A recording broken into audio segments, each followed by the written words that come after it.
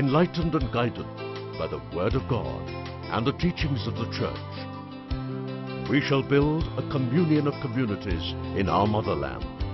We shall live and witness to our faith in the neighborhood where we are the Church through our loving service. Introducing Developing Indian Integral Pastoral Approach, DIPA. This film is an introduction to the new way of being Church. I never miss Sunday Mass. I don't think I need to attend SCC meetings. We have a good community life.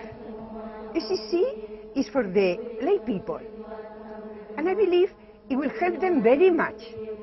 But we don't need SCCs in our community. It is not our charism. I don't want to confuse my people with another association. We have so many associations and all of them do quite well, you see. Our charism is holistic development and to follow the signs of the times. SCC is the work of the diocese. My diocese is different and our people are poor. SCC can wait now. I want my priests to concentrate on developmental work. Jesus founded the first small Christian community with his 12 apostles. He journeyed with them and helped them to capture his vision of the new way of life. He always spoke against and rejected the old way of an eye for an eye and tooth for a tooth, hating enemies, laying up earthly treasures, finding faults, expecting to be served, and exploiting others.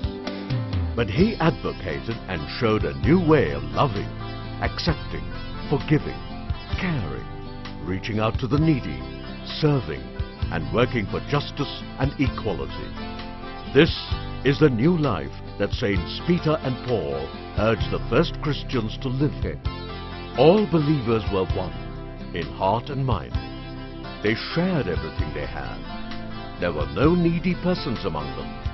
It is by living in a community we become what He wants us to be, because God reveals Himself to us as a community, the Holy Trinity. It has pleased God to make us holy and save us not merely as individuals without any mutual bonds, but by making us into... Us, SCCs, are a great hope for the life of the Church. The real Christian community begins at home. That's why the home is called a domestic church.